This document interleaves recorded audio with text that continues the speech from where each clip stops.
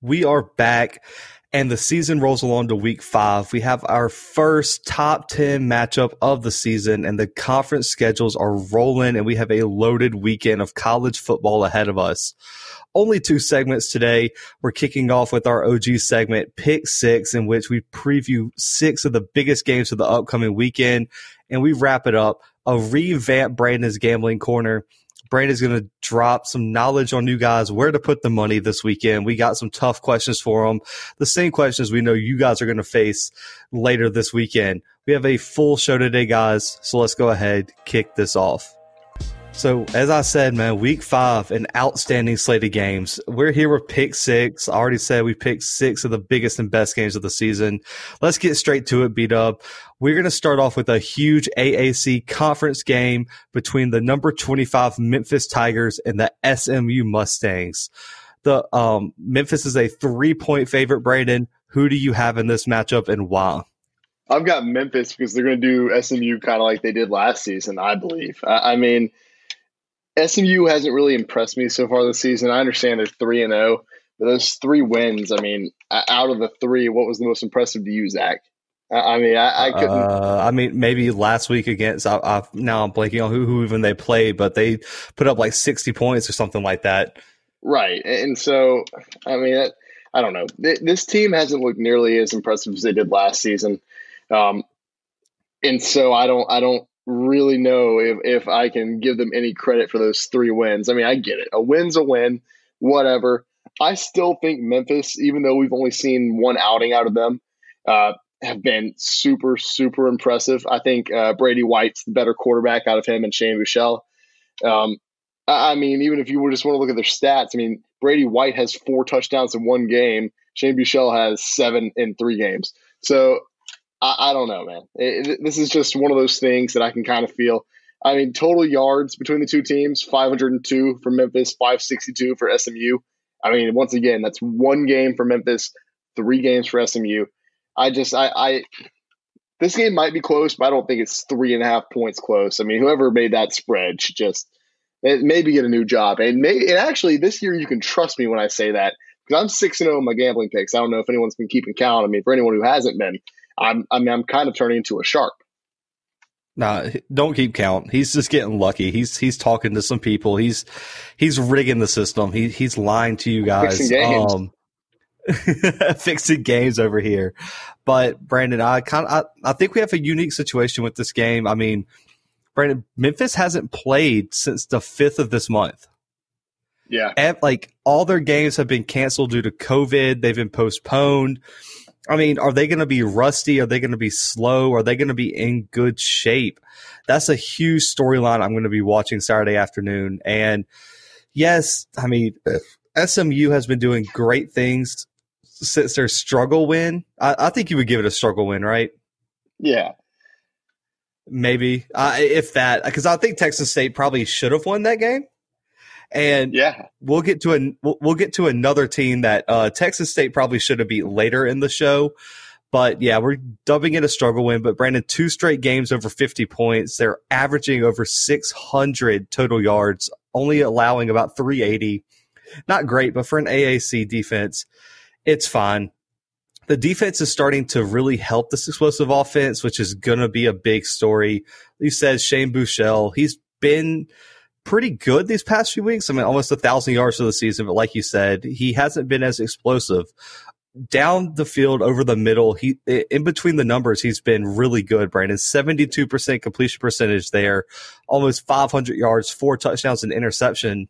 But he has to be able to push the ball down the field this weekend. He has to be able to keep this defense off balance with his accuracy, efficiency, and his ability to create plays in the pocket.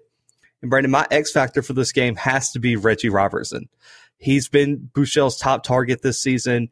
He was tied with Jamar Chase last season in deep ball passing grade, according to Pro Football Focus. And that seems to be a missing this year, Brandon. Only 1 catch for over 20 yards this season, and it was that long touchdown in the 3rd quarter against Texas State.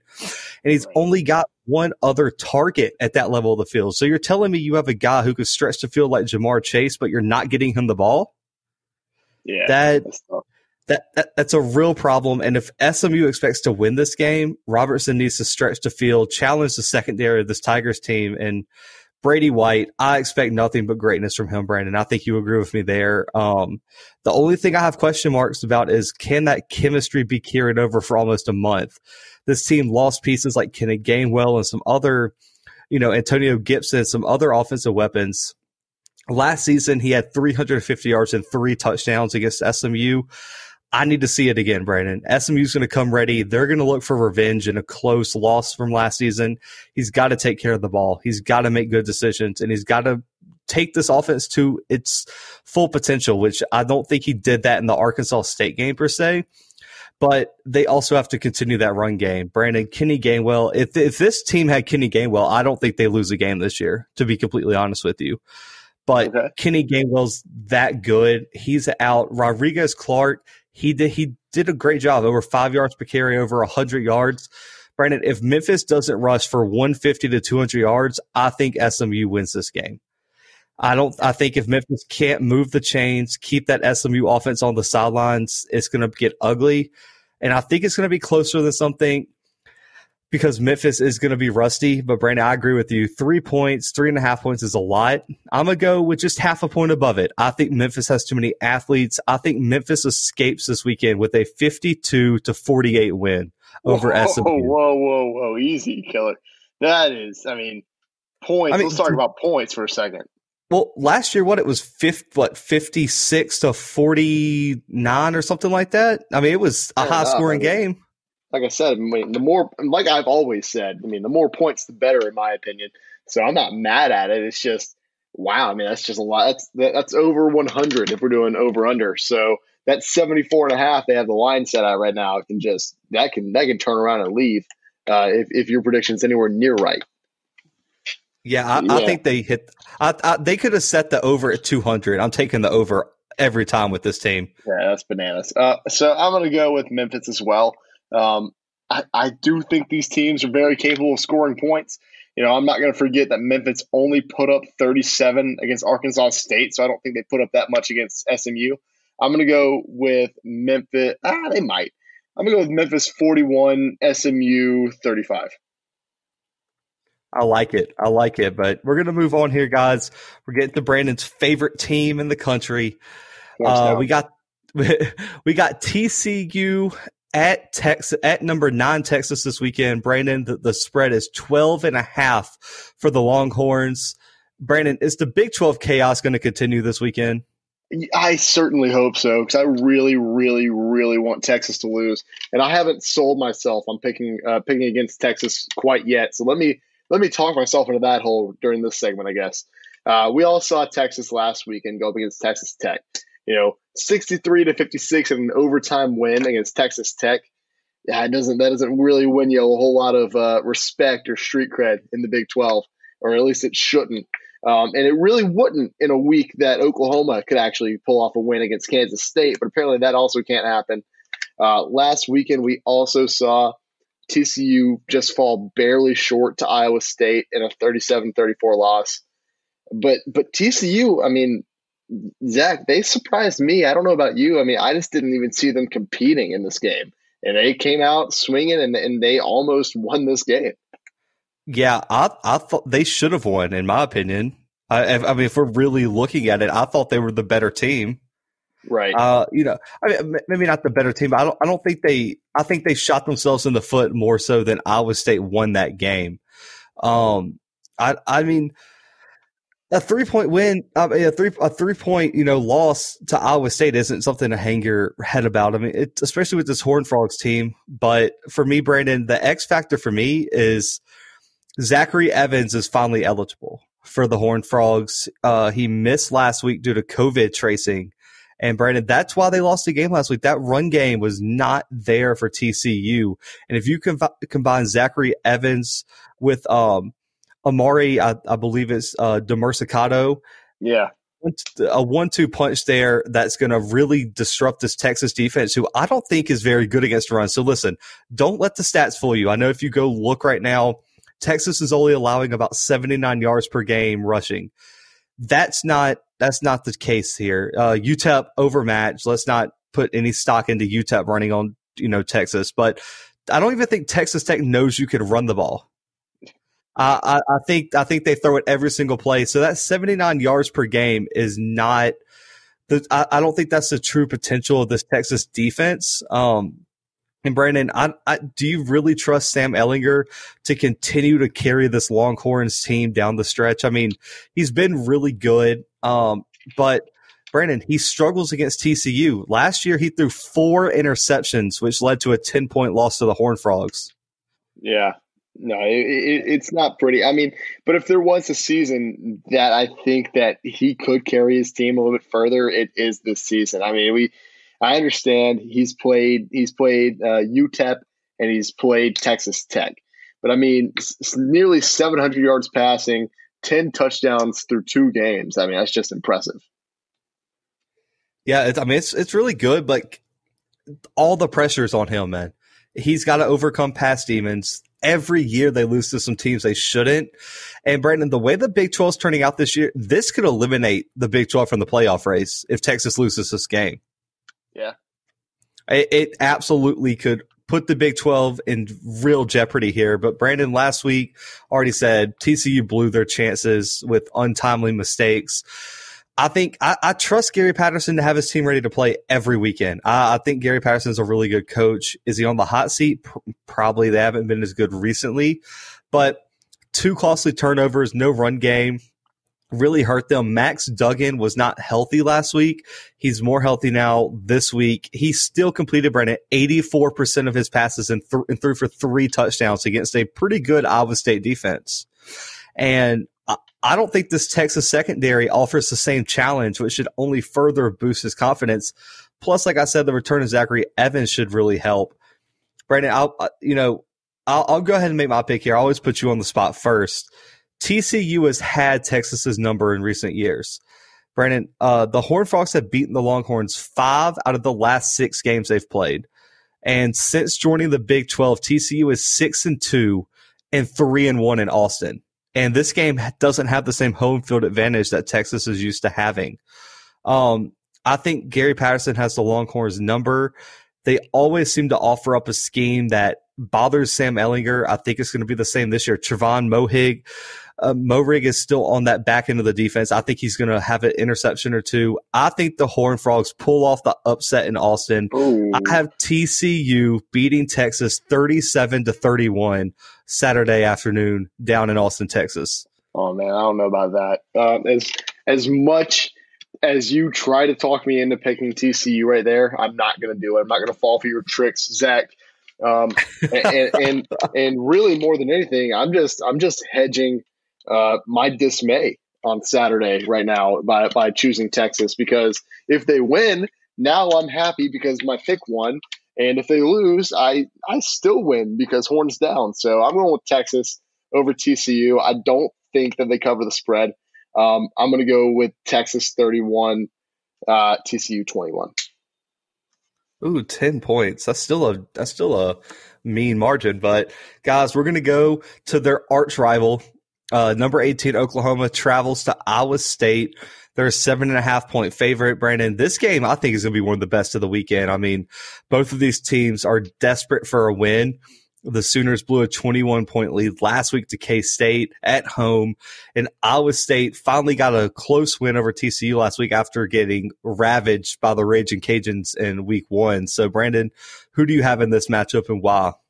Oh man, I can't get my pick this early, Zach. Let me talk about this one for a second. So obviously Spencer Rattler looked rattled last weekend. We all saw it. I like it. A punny, but I like it. Well, you get it. You understand.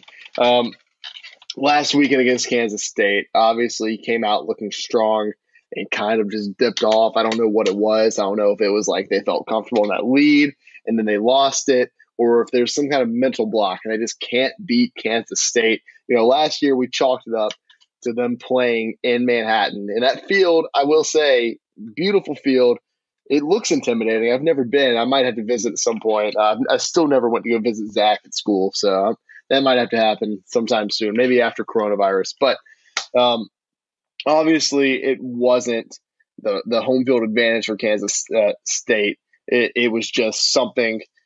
I don't know what it was. It must have been magic, really. So obviously last week they didn't look very strong, and Iowa State hasn't really looked strong at all this season. I get it, UL. I wish I was a UL fan. I pretend to be on Twitter. Go Raging Cajuns. But I still don't think they're like a great team. I mean, they've been pulling off wins, but other than this Iowa State win, which was a fourth quarter comeback, all of their other games have been really, really close. And not only really close, but they've all been comeback wins, like in the second half. And so I don't think that a loss against UL really bodes super well for Iowa State. I don't think a very small margin of victory against TCU bodes very well for Iowa State. All of this said, I think Oklahoma is going to bounce back this week. I think that if you don't believe Lincoln Riley tore this team, I mean a whole new one in this locker room after this game and all during this week for losing to Kansas State for a second year in a row, you're maybe the most wrong human being I've ever met in my life. So I think Oklahoma State's looking to bounce back. I think they're pissed off, and I think they're going to ravage the Iowa State Cyclones this weekend. Ravage? Oh, yeah, I do. Big words on the Blue Bloods. But Brandon, Spencer Rattler makes his first road start this weekend, though. That's a big thing. True. And it's worrisome after his performance last week, like you said, 3 interceptions against a K-State secondary that was missing 2 starters. Right. Iowa State has a much better secondary, Brandon. They were 30th in the country coming into the season. Greg Osworth II, Lawrence White could really make Rattler's Saturday night a living hell if he doesn't come ready to play. And the biggest thing is his confidence going to be in the right spot. He's still young. Yes, he's not a true freshman, but he's pretty much still a redshirt freshman. Like let's ease up. But right. If his confidence isn't there, I think this could be a long night. If he lives up to his potential, the Sooners are going to be fine. But the question marks for me, Brandon, real quick, are really growing for Rattler. Outside of that Missouri State game, I haven't seen anything that makes me think he's the quarterback of the future for the Sooners. Right. I'm not on the hype train with everybody, but on the other side, Brock Purdy hasn't been great either. He's been underwhelming. I mean, last week he did have 78% completion percentage, over 200 yards and a touchdown, but that's a major improvement from his 23.6 QBR against the Raging Cajuns in week 1. But I need to see Purdy put together like a performance like he did consistently last year when he was top 5, probably in the nation at some points of the year. I mean, he was rolling mid-year last year. And if Purdy shows up, the Cyclones can absolutely steal this game. And Brandon, my matchup to watch here, Barisi Hall, the running back for Iowa State, against this Oklahoma defense. We saw Oklahoma absolutely struggle to contain a 5-5 Deuce Vaughn last week. And no disrespect to Vaughn, but Hall is another caliber of running back. He racked up over 100 yards the first 2 weeks of the season against pretty good defenses. I mean, he scored 4 touchdowns on the ground. If Oklahoma cannot contain Barisi, then this game could be really ugly for the Sooners. And if they step up, Iowa State could be in trouble. Brandon, I always got to bring some facts, history to this podcast. Oklahoma lost their first September game since 2017 last week. And the Sooners have not lost back-to-back games in program history since 1999. You have to go back even longer since they started 0-2 in the Big 12. This is, I can't believe I'm going to say this, Brandon. All good things come to an end, and the Cyclones are going to complete the Red River Robbery sweep this weekend. Iowa State for the upset, 42-38 over the Oklahoma Sooners. Brock Purdy gets it done. Yep, Brock Purdy gets it done. Barisi Hall runs through this defense. I think Spencer Rattler makes mistakes at the wrong time. I think Iowa State jumps on Oklahoma this weekend, and I think next week, that Texas-Oklahoma showdown in the Cotton Bowl, I think both teams are going to be caught looking ahead to that rivalry game next week. Yeah, I don't know. I'll keep this short, but I obviously I already said I think that Oklahoma State ravages Iowa State. I'm going to go. I also think that the winner is going to score in the 40s. I'll go with 42-28 Oklahoma. I think this offense is just too good against a really, really bad defense. I know you talked about how they came into the season 30th in secondary performance. They've allowed 277 pass yards on average through 2 games. So I just don't see it happening. I don't know, man. We'll see. We'll see. But yeah, 2 upsets for me in the Big 12. Brandon, going with the wash. You know how Brandon is. But that's right. We're going with another team that one of us is really high on, another one's not. We got the number 12 North Carolina Tar Heels traveling to Boston College. UNC is a 13.5-point favorite. Brandon, I don't know what to tell you. I think this might get out of hand. It probably will get out of hand. I don't like to give you a whole lot, Zach, but I'll give you this. I think that North Carolina is the better team in this matchup by leaps and bounds. There's a reason the spread's at 14 points. There's a reason that Boston College's money line's at plus 400. I don't know. I think it's a super, super long shot for Boston College here. I get it. The past 2 weekends, they've won their games. They've won against a Duke team that obviously must be really bad if they got beat 26-6 by Boston College, because Boston College last weekend went out and just barely edged out a game against Texas State. So I'm not very confident. Hey, Texas State's been rolling, man. They keep getting within 7 to 3 points of these D1 teams, and they are coming. Well, I mean, you say that, but they've played 4 games, I guess, but not really. I mean, they won against ULM the week before Boston College. They beat them by a lot because ULM just sucks. They beat Texas San Antonio by 3 points, and then they lost to SMU by a touchdown. So, nothing has really impressed me from Texas State. I mean, but we have another situation like Memphis here. I mean, the Tar Heels have not played since their Week 2 win over Syracuse on the 12th. Yeah. And I don't know, but I mean, I think this matchup is just terrible for Boston College, Brandon. I mean, this defense might be the worst in the ACC. Yeah. They're allowing over 350 yards per game, 130 yards rushing, 220 passing.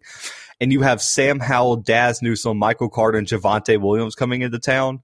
This is going to be this could be a beatdown, an absolute beatdown. People forget Sam Howell has more interceptions than touchdowns this season. So maybe it won't be a problem. Hey, maybe not, but I mean, this is the same offense, even with those turnovers, that put up over 500, almost 500 yards on a Syracuse defense, which is much better than this Boston College defense. And I think Boston College has to play almost perfect game to get out with a win in this one. And there is an X factor here with the quarterback for Boston College, Phil Jurkovich. I mean, he has experience and talent, but Brandon, he's been inconsistent this season. Yeah, he has 500 yards, about 500 yards passing, but 3 interceptions to 2 touchdowns is not great. Or 3 touchdowns to 2 interceptions, but he graded out at a 58 by Pro Football Focus against Texas State. Yeah, that is horrible. I mean, 200 yards, a touchdown, interception is not going to cut it against this North Carolina defense. And Brandon, his ability to throw the ball down the field is god-awful. I mean, if he can't protect the ball, those extra possessions, if you give Sam Howell and that offense extra possessions, it's a wrap. Throwing 20-plus yards downfield, Brandon, Jurkovich is 22%, has a 22% completion percentage, only 97 yards, a touchdown, and 2 interceptions. That's wild. And with the linebackers and slot corners for the Tar Heels are too good. They're going to take away those underneath routes from this Boston College offense, I believe, and he's going to have to force stuff downfield, and I think that's where the Tar Heels eat. I think Howell in this team does show a little bit of rust, Brandon, but I think that talent's going to be too much for this Boston College team. I think turnovers and explosion by the Tar Heels is going to be the storyline of the game. I have North Carolina winning 41-17 up there in Boston College this weekend. I mean, what a margin, Zach. I'm going to go with North Carolina 35, Boston College I don't want to say 17, but I almost did. 14. Hey, fair enough. But guys, we're going to end off this segment with two huge ranked SEC matchups. One's probably going to be a little bit more competitive than the other. We have the number 13 Texas A&M Aggies going to Bryant-Denny to take on the number 2 ranked Alabama Crimson Tide. Alabama is a 17.5 point favorite, Brandon, and I don't think I'm going to surprise anyone by saying this. I don't even know if this game's going to be competitive. It won't be. It won't be even a little bit. This is simply not Texas A&M's year like they thought it might be. And they got, I'll say it, they got screwed by changing their schedule up to where they have a week 2 visit to Tuscaloosa. I assume Alabama's letting fans in their stadium. I think it's 25%. I think it's 20 or 25%. Right. LSU's at 25%. Which is the normal for Alabama games, but we can keep going. Well, yeah. As long as I keep booking them for 2:30 in the afternoon, then it'll stay that way. Actually, there's been a little bit of a cool front in the South, so maybe there'll be some fans out there. Anyway, look, I'll say it for all my non-gambling fans. Alabama is on the money line minus 1,100, which means you have to bet $1,100 to win $100 in this game. Not great. Texas A&M's plus 700, which means you bet 100, you win 700. So that's how not confident the bookmakers are. That's how not confident everyone who's betting on this game is in Texas A&M. And really, if I were making this book, I'd make it even steeper than that. I'd give Texas A&M like plus 850. I think it's awful. I think their odds are awful to win this game. I think Kellen Mond, Zach, I'm going to say it. He's a fraud. He's a lie. He's not. Man. He is. He's a fraud. Last week against Vanderbilt, this man had 189 yards passing, Zach. 1 touchdown in this entire game. Don't forget about his 3 fumbles. Yeah, so he looks real good, guys. I don't know. Mac Jones is coming out looking strong so far this season. I get it. Alabama only played Missouri. But 250 yards passing, 2 touchdowns. I'll take that. If you can give that to me every week, I'll take it. In 2 quarters. You give that to me. You give that to me in 1 half. I'll take it every single week. I will give Texas A&M this. I think that their run game is pretty solid, and it was pretty solid against Vanderbilt. I'm not sure how well that's going to bode against Alabama, who has just, Zach, how much better is this Alabama defense than a Vanderbilt defense? I don't even know if that's comparable. How much better is Lamar Jackson than me at football? That's about the comparison we're gonna have to make. It's like if you put me behind center and then you put Patrick Mahomes behind center on another field. Like, which game are you going to watch? I'm going to watch the Patrick Mahomes game. I'm leaving my own game to go watch that one. That's a much better game. Exactly. So yeah, I will give it to him. He had a great game, 117 yards rushing is that. But Najee Harris, just because he only played 2 quarters, racked up nearly 100 yards and 3 touchdowns, doesn't mean that he's not the better running back. Like I've been saying for weeks, Najee Harris, probably the best running back in college football, maybe the best player in college football this season. I said that Oklahoma was going to ravage Iowa State. Alabama is going to they were going to kill Texas A&M this weekend. 1,000%. You can't get a struggle win over Vandy at home and expect to travel to Bryant-Denny and pick up a win over Alabama. No. This Texas A&M secondary has a horrendous matchup against the 3-headed monster that's Alabama's receiving core. Jalen Waddle, 130-yard performance and 2 touchdowns last weekend.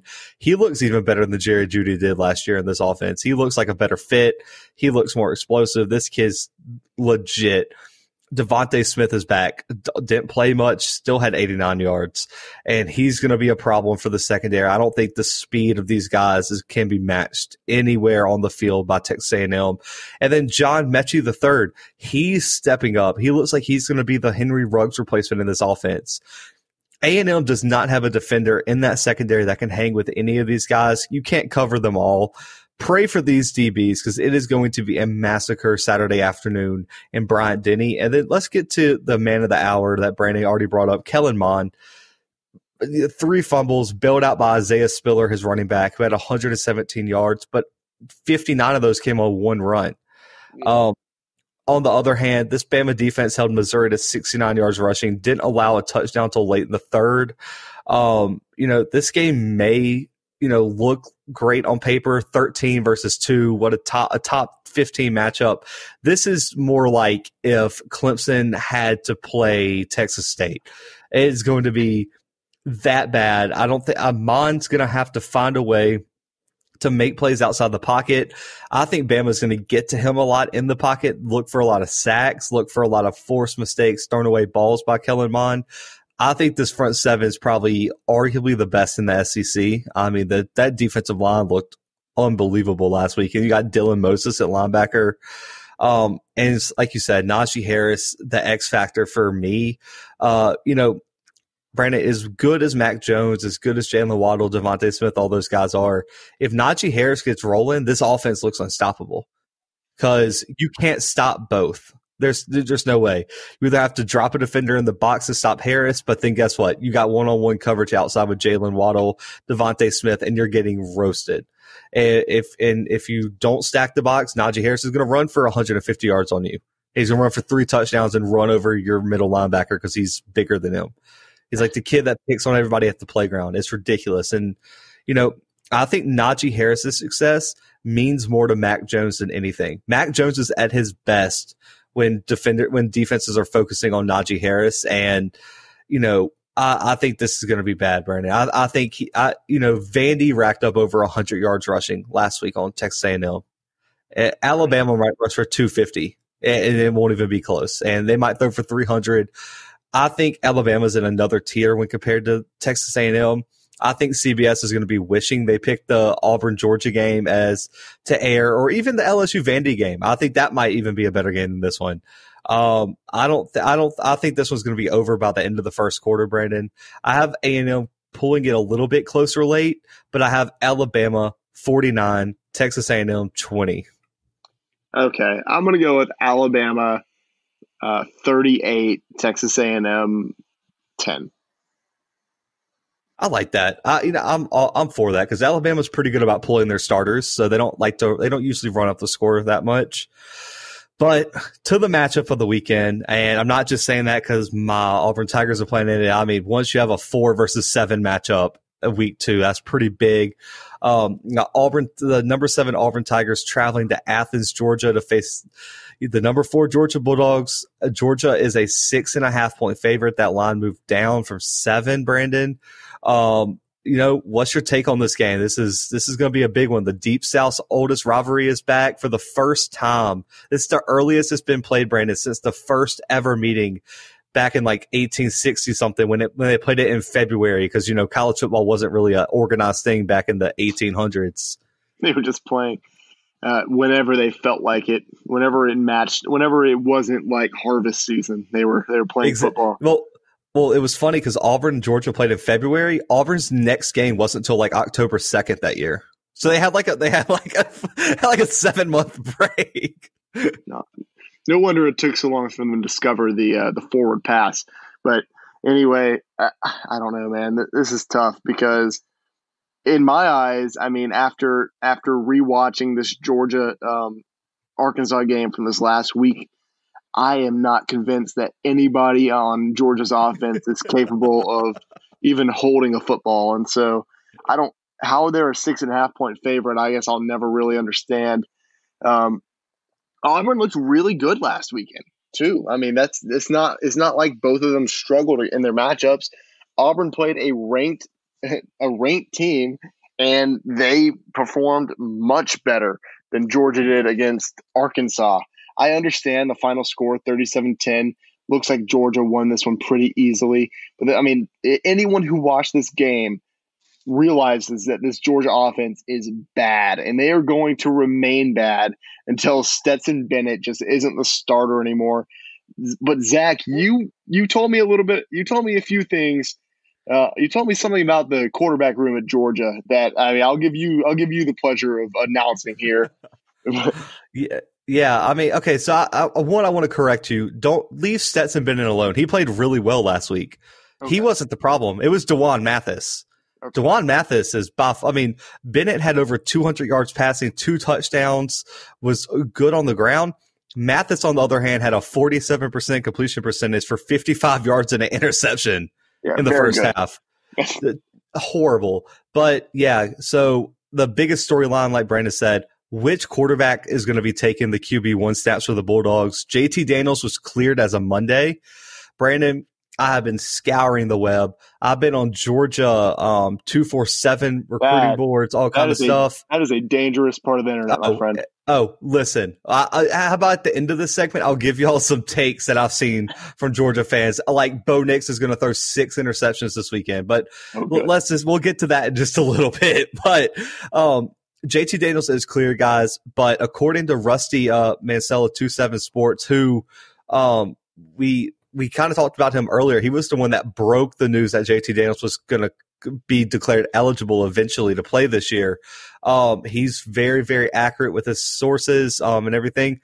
JT Daniels has not taken a single first-team rep yet, Brandon, including this week. That's real tough. Dewan Mathis has gotten the most first-team reps, according to him, while Stetson Bennett has gotten a handful. So it's really anybody's guess right now, Brandon, who's going to take the field first for the Bulldogs. But according to all reports, it is more likely that all 3 see the field than just one sees the field. That's the report coming out of Athens right now, and it could be Kirby Smart trying to play hard to read. It could be the chess match, because we've already seen the chess match in the press conference. Gus Malzahn called Georgia the most talented team that Auburn's going to play this year, and Kirby Smart called him out and was like, well, that's just coach speak. He was like, if we want to be fair, Auburn's the most talented team we're going to play. And then he said the team we're going to play next week's the most talented team we're going to play. And then one of the Auburn beat reporters posted the 247 composite that showed that Georgia had the most recruiting talent in the entire country on their team right now in terms of 5 stars and 4 stars. So technically, Georgia is the most talented team in the country according to recruiting rankings right now. But that's a whole other thing. But Brandon, I have questions with all 3 of these quarterbacks, just like you do. My question for Mathis is, does he have the it factor to lead this offense? You said you rewatched the game. You saw how just out of sorts that offense was with Mathis in the game. He looked overwhelmed. He looked like he bailed on the pocket. He had no accuracy. He took unnecessary hits. And if Arkansas is forcing him into this Auburn defense is going to have a field day with Dewan Mathis if he comes out and plays like that. Yeah, I agree. And with Bennett, Brandon, he's a former walk-on. Is he really that good, or was it just Arkansas? I have full confidence. Like, I know you're my co-host. You're like one of my best friends and everything. I have full confidence you could throw over 200 yards on Arkansas. I would bet my entire salary that you got 200 yards on that Arkansas defense. That's really nice. Brady, everyone knows on this podcast, JT Daniels, we are sold on him. You don't have to do anything with us. But the thing is, if he's not been practicing really, is he 100% healthy? And how much rust? I mean, Brandon, I don't care how good you are. You could take Patrick Mahomes and sit him out for over a year and not let him practice. I don't know if I would trust him just to throw him right into a game. And Daniels isn't on that level. How are you going to throw Daniels into arguably the game of the year so far and just in primetime game day against a top 7 team and be like, hey, I hope you're ready? Yeah. What an intro to the SEC, right? Yeah, I mean, for sure. I mean, God, man, and Brandon, is there any chemistry with any of the first team wide receivers? Have him and George Pickens done any live scrimmage, playing together? I don't know, Zach, but that seems like a weak argument to me. I feel like you put those 2 on the field, like magic might happen. That's true. Yeah, I mean, magic may happen, but I don't think this Auburn defense is a scrub defense whatsoever. And I mean, that secondary forced turnovers last week with Terry Wilson. And Brandon, my biggest question is all 3 of these quarterbacks, even JT Daniels, yes, he has a year of experience. Did USC play a single primetime, big-time game? No. Really? Not at this level. So No.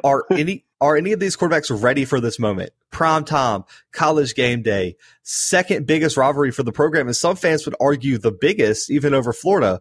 And you're going to have to go there home, the season home opener.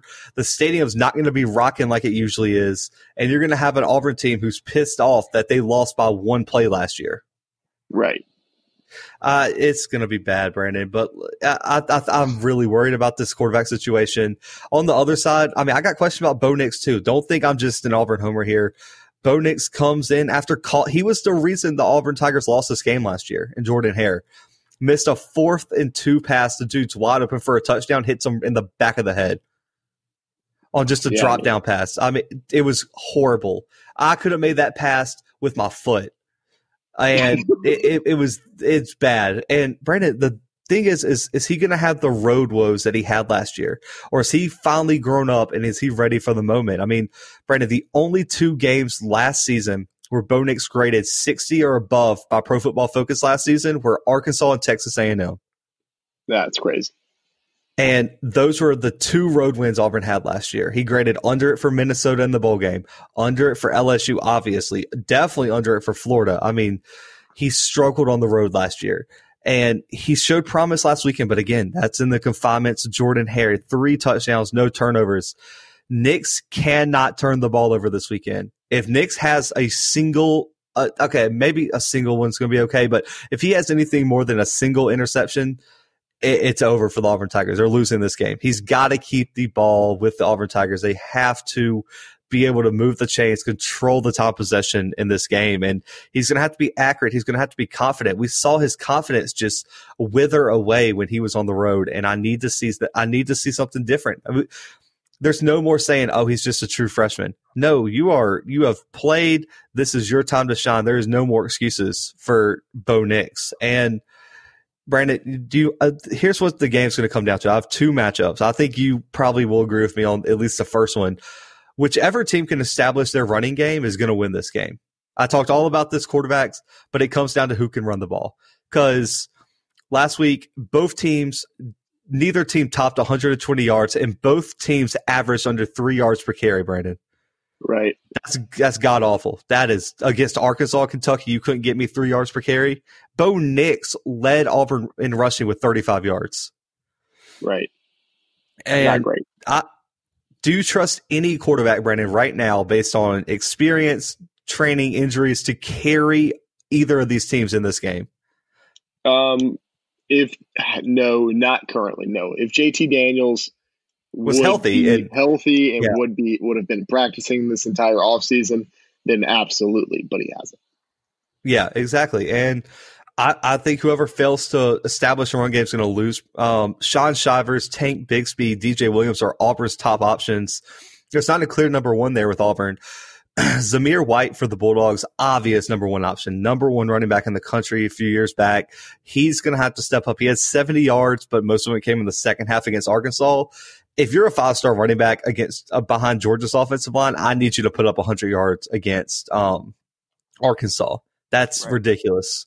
And I promise you, Sunday night, guys, when we're recording, our recap episode, we're going to be talking about the run game, the rushing yard difference, time of possession being the difference between who won and who lost this game. And I think there's no better coordinator battle in the country right now, I guess, in a game that I've seen, because you have Kevin Steele versus Todd Monken. And you have Kirby Smart versus Chad Morris. It's going to be so interesting to watch because they're all great coordinators. Kirby Smart has always had Gus Malzahn's number from his time at Alabama, from his time at Georgia. Georgia has always – the only game they didn't have Malzahn's number was 2017 when not Rhett Lashley. My bad. I feel like an a-hole on that one. Way to go. Yeah.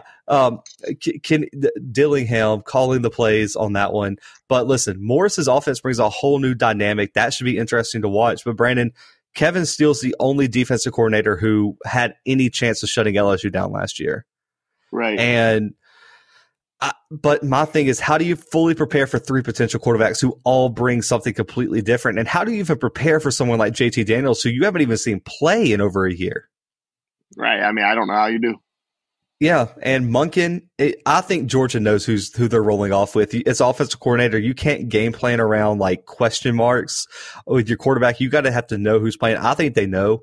And Brandon, if I had to put money on it, I think Bennett takes the first snap, and I think Daniels, if he struggles, will come in and play. I really do. I don't think they're going to put Matheson. They saw what happened. If they put Matheson, Auburn will be up. Depending on how long they put him in, by the end of the first quarter, Auburn will be up 14-0 if DeJuan Mathis goes in. I think he's that bad. I think Auburn forces turnovers, and they're gonna run up the score on Georgia if they keep Mathis in. Yeah, no, I agree. And Brandon, for picks, I'm betting on Kevin Steele here over Todd Monken. And for quarterback, Brandon, I'm going with the healthiest and right now the most experienced quarterback on the field in Bo Nix, and I think the Tigers do pull up the upset. They'll be the first win in Athens since 2005. It's a close one. I think Auburn scores a late touchdown to win. I think Georgia has to lead late. I have Auburn 27, Georgia 23. Yeah, I also agree. It's going to be a really close game. Man, just based off of Georgia's offense alone, I think I'm going to go with Auburn in this one. And Zach, you better go ahead and start praying right now. Because change your pick. If Bo Nix has one interception, I'm not picking Georgia. Why would I pick Georgia after watching them play Arkansas last week, Zach? That's true. That's true. If I were an idiot, I'd pick Georgia. But I'm going with Auburn. And you better start praying right now that Bo Nix doesn't throw Bo Pix doesn't throw a single interception this weekend, Zach, because that will be relentless.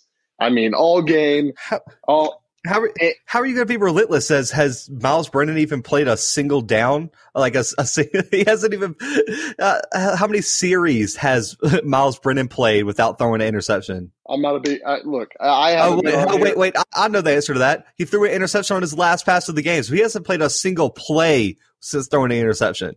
That's fine, but he doesn't have a last name like Pix, so I'm still going with Auburn, Zach. You can't take that away from me. And now I'm going to win this weekend again. My record's going to continue to be better than yours, even though you threw that BYU game in. I'm going with Auburn 21, Georgia 18 in this game. 21-18. That's a lot of field goals for Georgia. They lost Rodrigo Blankenship, the GOAT, right? I don't know why I said 18. I'm sticking with 18. That's tough. Okay. But guys, you already know what we're going to end the show with. It's going to be a recurring thing here. You got Brandon's Gambling Corner. It's a fan favorite with a bit of a twist.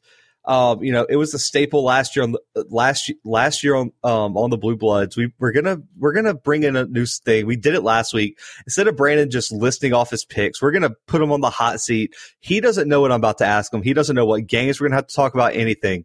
I'm throwing some gambling questions at him about this upcoming weekend. He's gonna tell you where to place your money to bring home some dough this weekend. Brandon, let's kick this off with my Super Dog segment.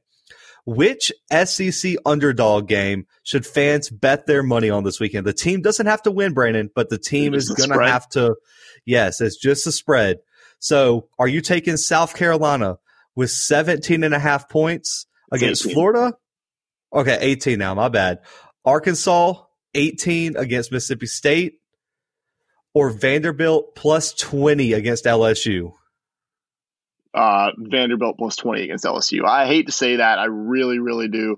But I'm going with Vanderbilt plus 20 against LSU. It's the biggest spread. And I haven't seen enough out of this LSU offense to know that they can score enough points to outscore Vanderbilt by 20. I hope LSU wins this weekend. If I had to pick a winner, I'd go with LSU for sure. But I don't know that they edge them out by more than 20 points, especially after seeing Texas A&M just barely edge them out by 5 last weekend. So yeah, I'm going with that's an easy pick for me. I'm going with Vanderbilt plus 20 against LSU. That was the last one I thought you were going to go with. Okay, next, Brandon. Should fans have any confidence or even think about putting their money on Virginia this weekend to hold Clemson under the 27.5 point spread this weekend? No. Everyone knows what I think about Virginia this year. Bad is what I think about Virginia. Both Virginia teams in the ACC, really. I mean, Virginia Tech and Virginia, I just think Virginia is the worst of the two. And no, there's no chance they get within 27 points of Clemson unless Dabo's like, you know what?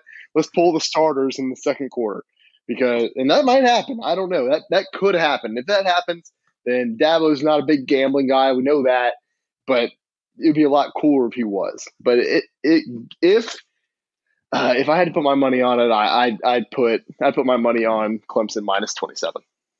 So building off that Clemson game, though, Brandon, do you think Clemson is going to hit the over on its own. The over is 54.5 points.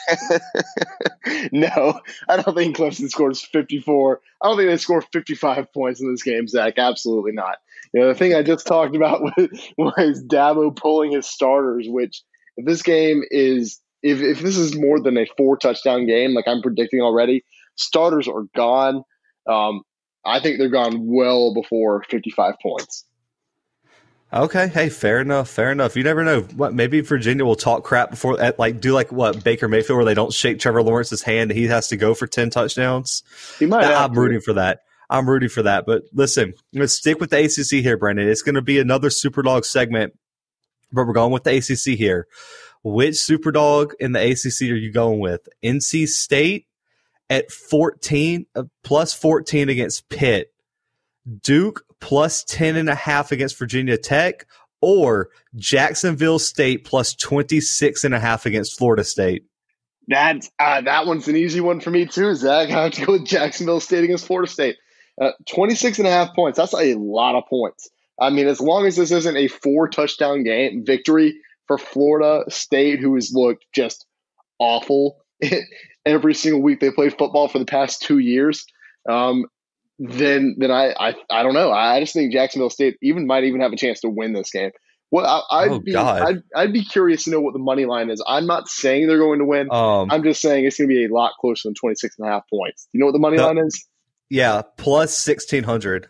Oh God, put a little bit on it at least. Put $10, win 160 if they win. I'd do it. I mean, not that I gamble, but I'd do it. Good. Nice save. Okay, so Brandon, on the flip side, out of Duke plus 10.5 and NC State plus 14, so NC State plays Pitt, Duke plays Virginia Tech. Which Pitt or Virginia Tech, which team do you feel have the most confidence of covering their spread? Oh, Virginia Tech, easy. And I think they both cover it, honestly. This is one of those questions where when you asked me those two first, and I was like, oh, this is going to be a really tough one. And then Jacksonville State one came up and you said, bet. I said, easy. Yeah. So, yeah, I think both of them cover, honestly. But I think the easy cover is for Virginia Tech. I mean, I already said I'm not very high on them, but I'm way less high on Duke. I think Duke's awful this year. NC State, not good either, but you never really know. I think Pitt's a really good team as well. Like I said, I think they both cover. I just think that it's maybe a little bit easier for Virginia Tech to cover. I'm not quite sure why that spread's only at 10.5. Yeah, that's a tough spread. So now we're going to go with some hypothetical spreads, Brandon. Okay. Got some hypothetical bets for you. I'm sure you can find someone to take these bets somewhere. So this weekend, Brandon, we have Bo Nix. You already mentioned it, heading to Athens this weekend against a stingy Georgia defense. I'm setting the line at 1 interception for Mr. Bo Nix. Are you taking the over or under 1 interception for Bo Nix? Okay, so that's tough. So you're going to give me a push. Why don't you set it at half an interception? That way I can't push. No, how about this? 1.5. So do I think he throws 2 interceptions? Yeah. Oh, or man. more. Because I told you, the UGA 247 board, I've seen 6. I've seen 4. I've seen 5. I saw he got benched. They think he's going to get benched. We don't even have a backup quarterback, Brandon. That's a bad plan, by the way. I think our backup quarterback is like Cam Newton's brother, who plays wide receiver technically. Very poor planning on Auburn's part. I don't think he throws 2 interceptions. I am hoping that he throws at least 1, though. I'm really hoping I'm wrong about this too. I'm hoping he throws the 6, and I'm hoping he gets benched because you will never hear the end of that. I'll quit the podcast. Y'all are expecting an episode on Monday? Bet it ain't happening. But if it's in this hypothetical spread, I'm going under. I'd have to say I don't think he throws 2 interceptions. Okay, gotcha. So another one. Trevor Lawrence is at 271 consecutive downs played without an interception. The over-under is 400 now, Brandon. Does Trevor Lawrence get over 400 consecutive downs without an interception, or are you going with the under? He throws an interception within the next 130 downs or so. Oh, man, I need to know Clemson's schedule like ASAP. Do you know off the top of your head who they play next week? Yes. They play Miami next week. Oh, under. That is going to be a hell of a game. That's why this is hard, because yes, Miami has a decent defense, but they're like, I guess the strength of their defense is really not the secondary. Yeah. No, it's not. But at the same time, he's not. He's human. I get it. He might be the best college quarterback we've seen in a very long time. He might be one of the best pro prospects. Okay. Maybe even ever. And so, but that doesn't mean he can't throw an interception. I mean, we saw him last season, and we saw him start out really slow last season. I'm not saying that it was slow and bad throughout the entire season, but for the first few games last season, it looked a little rough. He's human, like I just said. He's going to throw an interception against Miami next weekend. I'm calling it. Okay, y'all heard it here first. Apparently, Trevor Lawrence is going to throw an interception next week. So, Brandon, I got one more thing for you. All right, just all one. Right.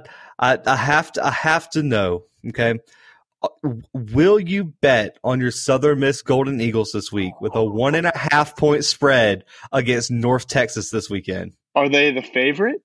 They are the underdog. They are plus 1.5. See, Zach, that's the difference, because Southern Miss has been the favorite in every game so far this season. And I've picked them in both of my gambling picks on Saturday mornings. So this one's tough, because I was probably going to do that game again. Sorry, I am growing up. I was probably going to pick that game again. I was probably going to pick that game again this weekend. 1.5 against North Texas. I'm going with Southern Miss on this one. I'm going with Southern Miss to win that game outright. Oh, like it. The money line is plus 102 there. Brandon, is there any possible way Southern Miss and North Texas combine to hit the over of 72.5 points? No. Who set that line? Why do they do that? Bet the under. Bet the under like your life depended on it.